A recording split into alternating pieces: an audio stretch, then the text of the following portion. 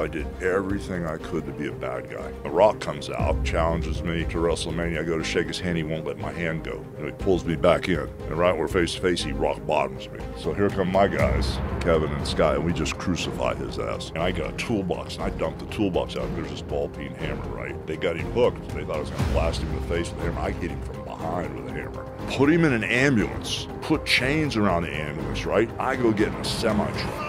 Smackdown on his crippled ass, NWO style. No, you gotta stop it. I did everything I could to be the worst, most evil person in the world, bad guy. We go get in Toronto for WrestleMania after I've done all these horrible things, and I come out of the building at WrestleMania, and the police is cheering me out of the building. I'm like, oh my God, how are we gonna fix this?